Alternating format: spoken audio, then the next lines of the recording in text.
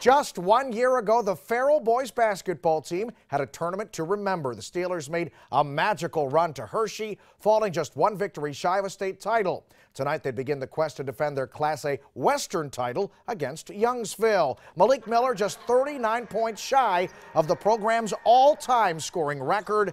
He started tonight distributing. Miller finds Leon Lewis, who drills the three to open the scoring. Then Miller got involved in the scoring column, drilling a three of his own, and the Steelers were far from done in transition. Miller drives inside, gets the basket plus the foul, part of a 17-0 run to start the game for the Steelers. Farrell never let up. Marcus McCoy comes up with the steal, and he throws this one down. Farrell cruises by a final score of 69-13.